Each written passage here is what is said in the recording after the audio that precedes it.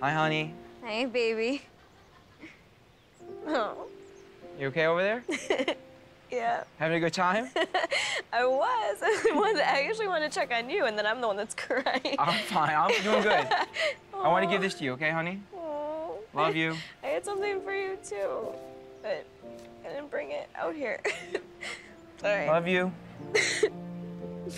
I went out there initially because I was thinking that, you know, John needed me.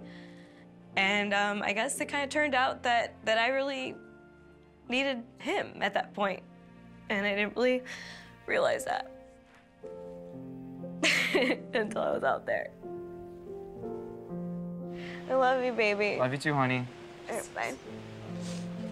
It's a touching moment. It's just something that I won't forget in the scheme of things of what is about to happen. It's small, but these small moments are going to add up to the big picture.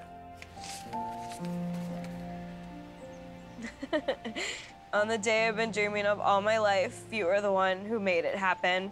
I love you. It was you I was supposed to walk down the aisle with. I just really needed that sense of security from him, like just to hear his voice and just be like reassured that today is just gonna be amazing.